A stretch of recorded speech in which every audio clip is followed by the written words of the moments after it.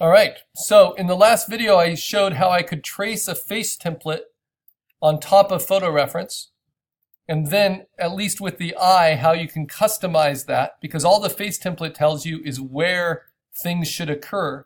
It doesn't give you the actual distinct shape of things like eyes or nose or lips. But let's take a step back before I continue with this individual. And let me just show you how a regular face template can work. And this could work for anything. So if I'm just designing a character out of the blue, not trying to do a likeness or a portrait, let's use what we've learned. So from the front, you start with a circle. You can keep it pretty loose. That same circle can be used for your side view.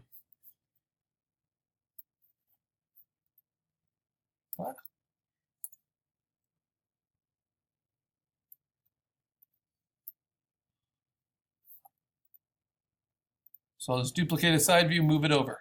All right. Next, you split that circle down the middle.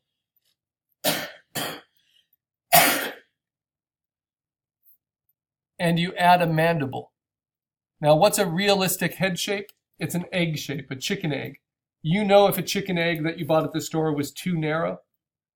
You would know if a chicken egg you bought at the store was too spherical, right? But there's a lot of subtle range in believable egg shapes, right? So you just kind of make an egg shape. But everyone has a slightly different proportion. It's based on kind of the skin and the muscles and the fat deposits on their skull, right? Whatever you do at the front, you then carry that same kind of mandible shape on the side view. Let's merge these together. So I'm going to take that shape. See how it dips back a little bit? I'm going to line it up at the bottom, and then it hooks back to a little bit past halfway on the side view. Okay, next I go halfway from the top to the bottom, and that's my eye line, where the eyeballs are centered in the head when the head is looking straight ahead. Then I divide it in fifths. So if these are my two sides, I know I'm going to have one eye width in between. Then I have to carry that twice on each side. Figure out where my eye placement is. And that shows me that my eyes go right here and right here on my believable face template. And again, it's looking a lot like C3PO. Okay, now I know that my nose is halfway between the eye line and the bottom of the jaw. So I cut that in half, carry that over. And then I know my nose will only be as wide as one eye width. So it makes a nice little rectangle right in the middle of the face. Then I split that bottom half, or that bottom quarter of the whole head, into thirds. That top third is the separation between the lips. That bottom third shows me that little place where the skin of the jaw is tacked back to the skull and holds that little lump of the chin. Doesn't matter if it's like a Jay Leno kind of chin or a Kate Moss like anemic chin, you're going to have that little divot, and it gives you the shape of the lower lip. Because from there, the lower lip protrudes out. So on the side, it might look something like that. Now, how do I figure out how wide the mouth opening is? I make a dot dead center, and then at the corner of the nose rectangle, and do kind of a straight line down, pass through, and I get the width of the mouth. I've just done this so many times I usually can just eyeball it. But that doesn't mean that the mouth is going to be a flat line. That just shows you where that separation between the upper and lower lip is on a realistic model. The top half of the head, I split that into thirds, and I get the brow line and the default hairline. And then last, the ears on an adult are going to go between the eye line and the nose line, but pretty much fill that whole space. Sometimes ears are really close to the head, sometimes ears are angled away, but they start and stop at the same place. As that character ages,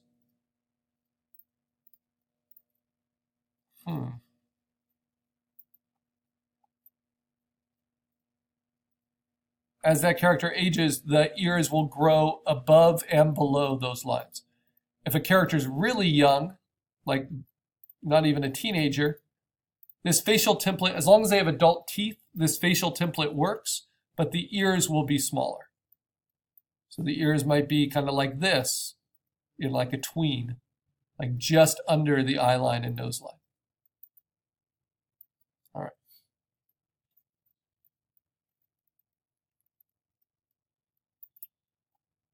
Now, the neck comes from the bottom of the ear and curves in. The more slender you want the build to be, the more you curve it. And from the side, the neck comes from the chin and angles back to cover the spinal column. But it shouldn't be thinner from the side than it is from the front. Right? Now let's carry all of those features over. The eye line shows me where the eye should be centered, but how far back do I go? I can pretty much copy and paste it from right here. In fact, all of this stuff I can just copy and paste. So you should go 1/2 of an eye width back to get where the eyeball is. It looks a little alien just because of the way that nose is drawn. So let me clean that up. Merge these together.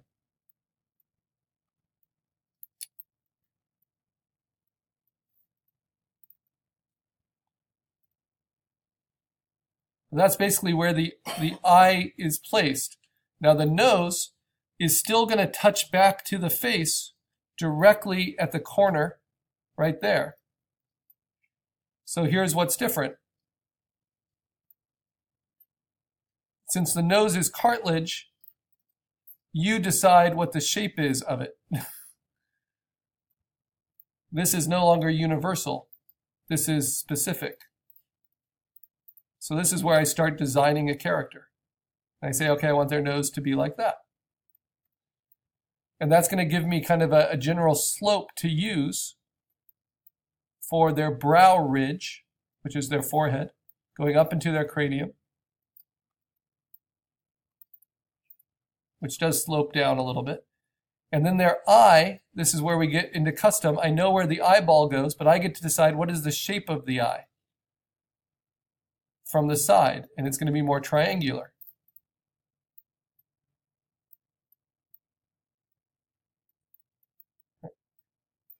And then based on that curvature, I can decide, okay, what is the upper lip going to be like? How full are the lips? How rounded?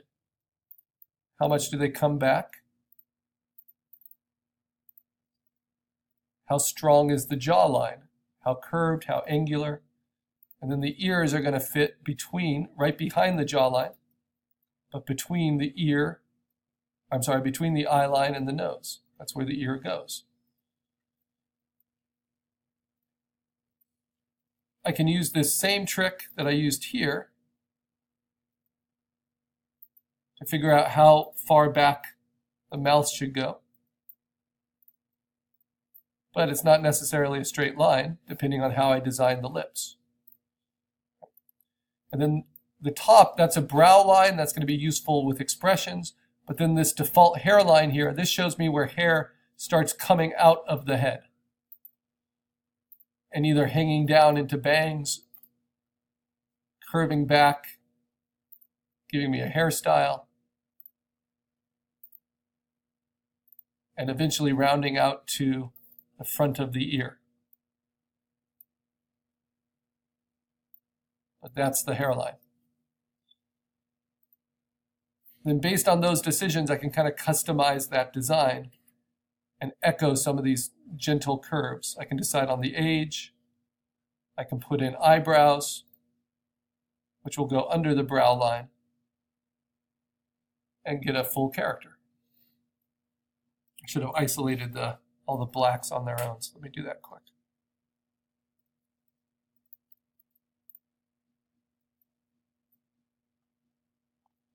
So that's kind of how you can map out believable facial structure, and that's just all imagined. Now, check out how that changes when I change the overall head shape.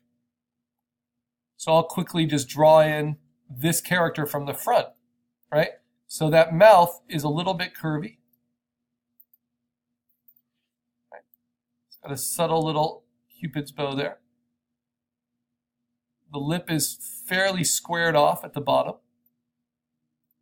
The jaw drops down like that. It's a little bit more rounded. Kind of photocopy that black line over here and then match that on the other side.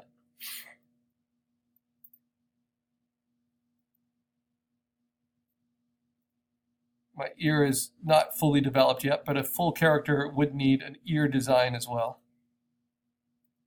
Ears are always different.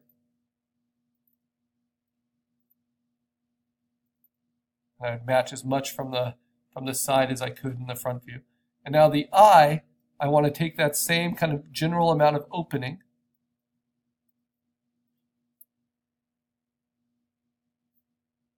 and that same general amount of white and iris showing, along with the cornea and the pupil. And then for the nose, I want to pay attention to the shape of the nostrils, angle of them, and then whether it's upturned or downturned. This is slightly upturned.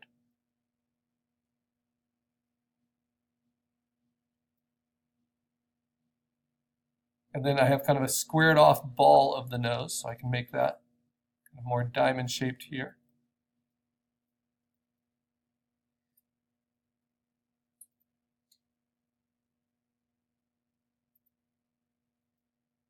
Upper eyelid,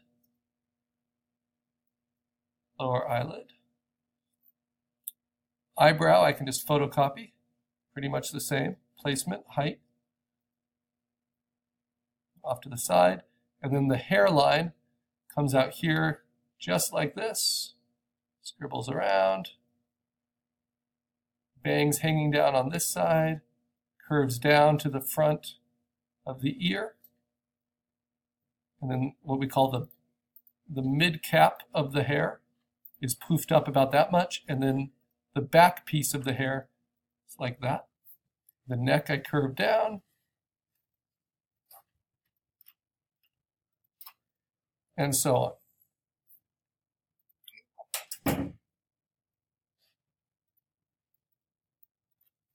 So you can see that's how you can kind of get a character to match front to side if you're just designing them for yourself. Give you a nice female example there. Character designs, especially if you're going for aesthetic beauty, we like symmetry. So you can basically just copy, flip, and place, as long as they match the template, to get kind of a beautiful uniform design.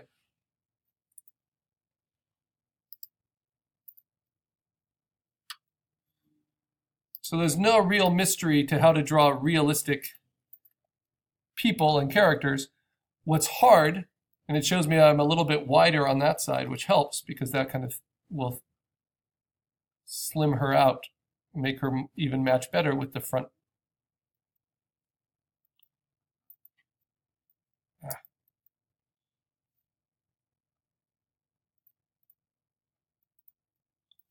Yeah, so there we go. So that's using the facial template just to design a character out of the blue. And you can see it works pretty well, and they'll start to match pretty well front to side. That can